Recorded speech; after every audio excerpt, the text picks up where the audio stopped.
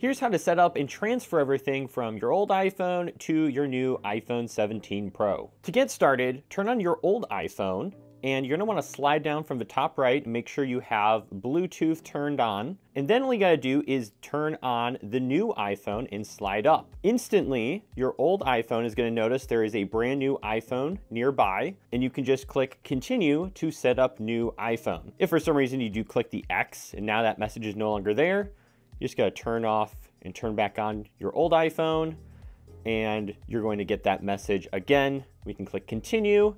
Now, when you hit continue, you're gonna see these blue dots kind of float around on screen. Basically what you're gonna do is take your old iPhone's camera and you're gonna scan those blue dots. So I'm just gonna hover this over. There we go, it scanned it. And that's gonna connect these two together. And then we'll just give it a minute here to figure out whatever. Next, it's gonna ask you to set up Face ID. I'm gonna click set up later for that. It's gonna ask me to create a passcode. I'm gonna click don't use passcode for now. And then here we see transfer data from Colin's iPhone. We can see the estimated time here. And what you're gonna do is you're gonna click continue, and that's going to transfer everything from this phone to your new phone. And this is a much better process than doing a iCloud transfer, because this will guarantee absolutely everything from your old iPhone goes to the new iPhone. So I'm just gonna click continue here, and then it's gonna have me enter my password for my Apple ID, which I'm gonna go ahead and do. Agree to who knows what in the terms and conditions. All right, make this your new iPhone. I'm just gonna click continue. I'm gonna set up Siri later in settings. And there we go, the transfer is right now happening. And I do recommend trying to keep these screens turned on. You can have them plugged in depending on battery life. That's also a good idea.